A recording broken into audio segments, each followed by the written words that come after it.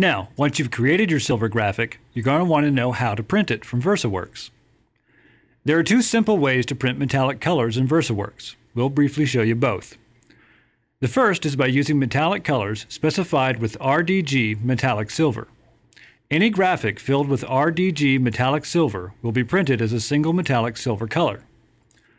With your print job selected and the job settings window displayed, go to the Quality tab and select the Standard Radio button as your print quality. Next, choose Metallic Silver as your mode.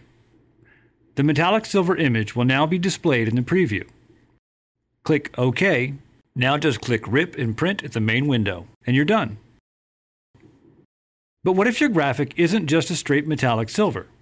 Well, for graphics you fill with a color from either the Roland Metallic Color or Roland Metallic Color Systems Library swatch libraries, you open your Job Settings window, click on the Quality tab, and choose CMYK-MT or MT-CMYK as the mode.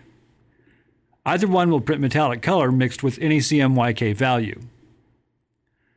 CMYK-MT will print faster, but MT-CMYK will print a brighter metallic color that really stands out.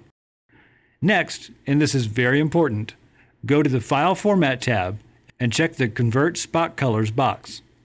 Then click OK and click Rip and Print at the main window, and you're ready to go.